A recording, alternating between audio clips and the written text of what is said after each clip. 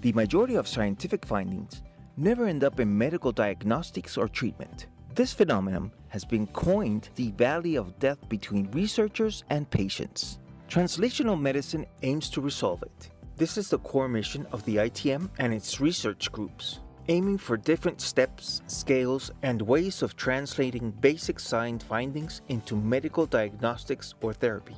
Where some groups focus on certain steps or tools along the translational cycle, others span the full cycle or work on the identification and reduction of the systematic barriers for translation. Early stage. Catarina Maniura, Laboratory for Biointerfaces, is working on novel diagnostic and therapeutic materials-based healthcare solutions. The team thrives to understand, characterize, and steer interactions of biomolecules, bacteria, human cells, and tissues at material surfaces. G.V. Shivashankar, Mechanogenomics, and his group are researching the mesoscale functional links between cell mechanics, genome organization, and gene expression during cellular aging, rejuvenation, and cancer at PSI. Viola Vogel, Laboratory of Applied Mechanobiology, and her team are advancing novel mechano concepts towards the clinic by using computational and experimental technologies and imaging. Transition phase. Andrea Alimonti, Experimental Oncology and Translational Cancer Medicine, and his team are bridging cancer immunology, drug discovery, and tumor metabolism with clinical research to identify new experimental therapies.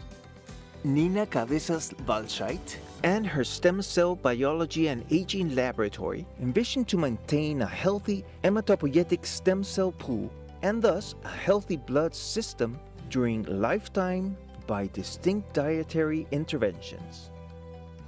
Simone Schulefinke and her Medical Microsystems Laboratory develop diagnostic and therapeutic systems at the nano and microscale to tackle a range of medical challenges in healthcare.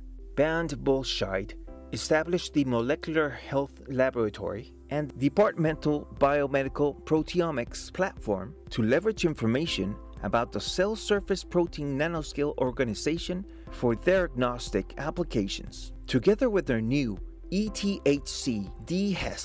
ITM spin-off Disco Pharmaceuticals multi-specific therapeutic antibodies are being developed for the benefit of patients. Full cycle. Volkmar Falk, Translational Cardiovascular Technologies, connects ETH Zurich's world-class engineering know-how with today's clinical challenges to develop next-generation devices as well as diagnostic and therapeutic strategies. Catherine Jutzler and her Biomedical Data Science Lab are working at the intersection of medicine, data science, and biology to identify causes, risk factors, and biomarkers of disease progression. Effie Vallena and her Health Ethics and Policy Lab are studying ethical and policy challenges in precision medicine, digital health, genetics, and AI for health. Their work addresses ethical issues throughout the entire spectrum of translation, from basic research to the bedside. Jörg Goldhan, Translational Science, is investigating and teaching medical translation, including principles of innovation management, barriers for translation, and systemic changes in the translational field.